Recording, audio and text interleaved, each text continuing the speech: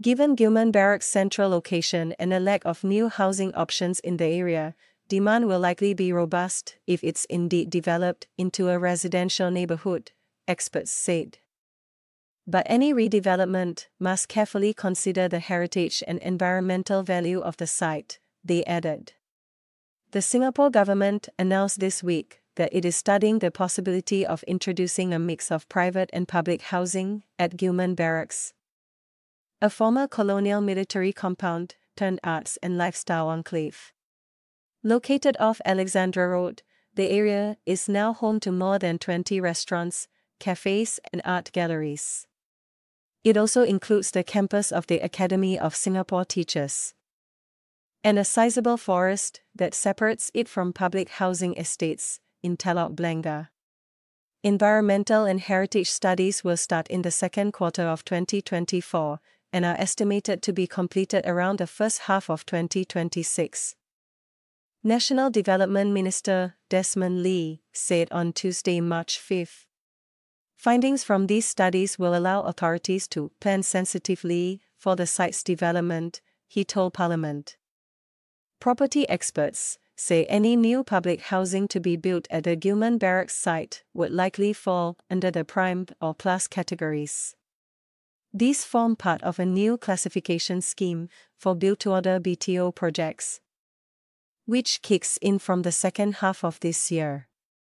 Prime and plus category flats are typically new ones in central or choice locations. They come with stricter sale conditions. But experts do not expect that to deter potential home buyers. Apart from being located near the city centre, Gillman Barracks is also in close proximity to a business park in Pasir Panjang and the future Greater Southern Waterfront District. At the nearby Labrador MRT station, to the mix, and you have a highly desirable area to live, work and play, said Hutton's Asia's Senior Director of Data Analytics, Lizzie Tech. There have also been limited new housing options, both public and private, in the area. As of last month, only about 4,400 new flats have been launched for sale in Bukit Merah since 2016, relatively low supply compared to many other districts, said Orange D Group's chief researcher and strategist Christine Sunday. Likewise, there are only a handful of private residential projects near Gillman Barracks, with the newest being the Interlace in Alexandra Road, which was completed in 2013.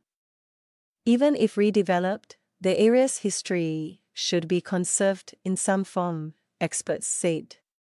The Gillman Barracks site is undoubtedly a layered heritage site, said Dr. Nikhil Joshi, senior lecturer in the National University of Singapore's NUS Architecture Department. The recognition and assessment of its various heritage values should be based on international conservation standards, with due consideration of the local situation.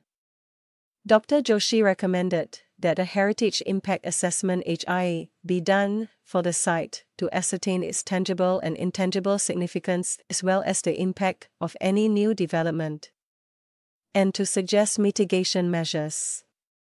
Introduced in March 2022, the HIA framework is the most extensive type of study done for public projects that are likely to cause major impact to significant heritage sites. Such an assessment was first done for the redevelopment of the old Police Academy site in the Mount Pleasant area, followed by Bukit Timah Turf Club, both of which Dr. Joshi was involved in. The HIA will help ensure the historic Gillman Barracks site will remain meaningful for current and future generations, said Dr. Joshi. Hutton's Asia's Mr. Lee said the development model of the old Police Academy site, where 6 police buildings will be conserved and integrated with future BTO projects, could offer some inspiration to plans for Gillman Barracks. He reckoned that the most probable site up for development would be the land where the Academy of Singapore Teachers, also the former St. Andrews Junior College, and some commercial buildings currently stand. Meanwhile, some colonial-style buildings in the vicinity could be retained. That said, conservation goes beyond preserving specific buildings or structures. A holistic view would be to consider the collection of buildings and other open spaces as focal points, and have future developments planned and integrated around them, said Professor Sing Tin Fu, Provost Chair Professor of Real Estate at the NUS Business School. In addition, adaptive reuse of old buildings is key to adding value while keeping the area's colonial charm, he added. The Gillman Barracks also houses a sizable forest area between Alexandra Road and Lock Road. Spanning about 10 hectares, the greenery on its own is large enough to support a functioning ecosystem with a good diversity of trees and small animals, said Dr. Sean Lam, senior lecturer at the Nanyang Technological University's Asian School of the Environment. It also has potential as a safe haven for migratory forest birds.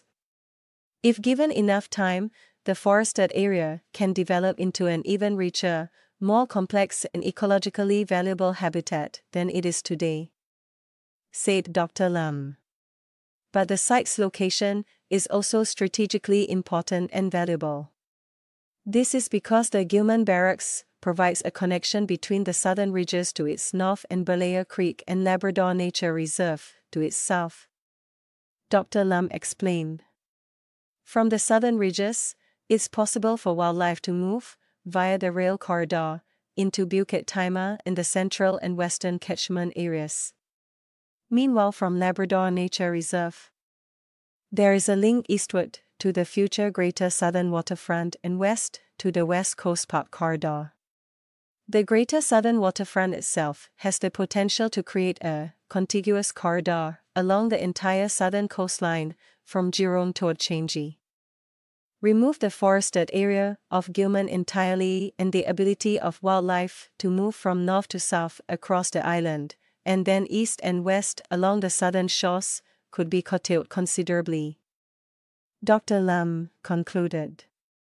Authorities have said that tenancies in the Gillman Barracks area will progressively expire by 2030, and existing tenants can continue to stay on till their leases end. 2 new tenants were announced as recently as last April by the Singapore Land Authority. One of them, Didi Lifestyle, held its official opening on Friday, March 8 morning. The motorcycle distributor was awarded 17,000 sq ft of space across 3 units at BLK 47 along Mellon Road and a standalone building at BLK 43. The units at BLK 47 have been turned into a showroom since last November. The space at BLK 43 offers dining options and an event space for weekend markets featuring local independent craft makers, birthday parties and yoga sessions. Didi's co-head of lifestyle operations Yuan Wong told CNA the announcement of a possible housing development brought mixed reactions. But he added that SLA has assured his company that development plans are still at study stage and its tenancy will remain intact minimally until 2030. Any business would appreciate some longevity, said Mr. Wong. But the current lease should have enough runway for us to build up our own community. As to what comes after that and if it involves uprooting, that will be an issue to be discussed when it happens. Likewise, Mr. Roger Yip, director of Hopscotch, said reassurance from the authorities on their leases has soothed the biggest concern for business owners like him. The bar, which has been at Gillman Barracks since 2018, has developed a certain bond with the area, he said. Hopscotch's current tenancy expires in 2030. If given a choice, we will want to continue here, but for FB businesses in general, it is very hard to project 5 to 8 years down the road, said Mr. Yip, noting that leases in malls or shophouses typically range from 2 to 3 years. Shorter leases are very pressuring because you have to think about whether you can break even within that few years. So, Being able to secure a lease for 5 years or more is already quite a big plus for us. We will just see how it goes. Miss Audrey Yeo, owner of the Yeo Workshop, said art galleries like hers have been integral to building up Gillman Barracks' identity by organizing exhibitions and events over the years. We hope the authorities would engage in discussions, ensuring our collective aspirations are considered for a culturally rich Singapore, Miss Yeo, who is also representing the art galleries in the area, told CNA. Other tenants declined to comment when approached, with most saying that it was too early to assess the situation given scant detail on when and whether any redevelopment will go through. If redevelopment does happen, there are people who will miss the greenery, tranquility, and out-of-Singapore vibes unique to the Gillman Barracks. Some of the trees here will have to be given up, which is quite a pity, said Mr. Benjamin Tan, who jogs in the area every week. Miss Christine Chan began frequenting Gillman Barracks about a year ago and the Lock Road outlet of Crimea, a homegrown ice cream chain, is a go-to place for her and her friends. But staff there told CNA it would have its last day on March 17th. Miss Chan, 22, was sad to hear this. She also finds the quiet Gillman Barracks area conducive to study, take walks with her pet dog, or just seek respite from the city's hustle and bustle. If this place no longer looks like this, maybe I won't come here anymore, she said.